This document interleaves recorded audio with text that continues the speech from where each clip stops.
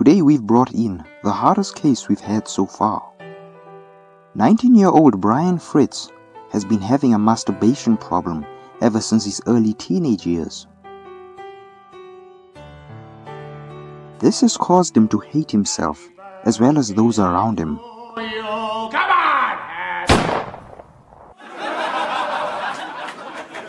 In the event that Brian may die, he has left a written note addressed to his high school crush. The note states the following: "The river flows each day. The wind blows across my face.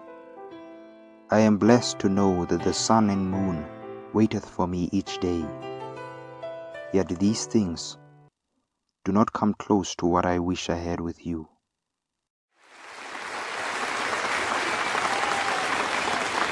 His therapist, Sam Jose, has been unable to fix Brian's growing depression and has sought out help on Craigslist multiple times. This is where we come in. Dr. Dullemo and I have invented the hyperbolic masturbation machine.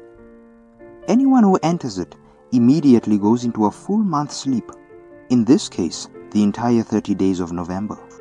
Without Brian even noticing this, he would succumb to 30 days of not touching his meat.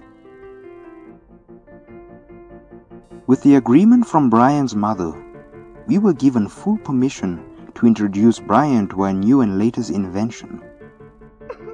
We can assure you that this is 99.9% safe, ma'am.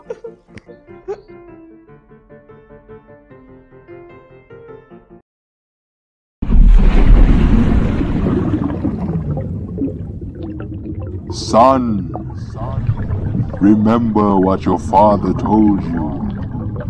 If it keeps getting up, better go to the harbor.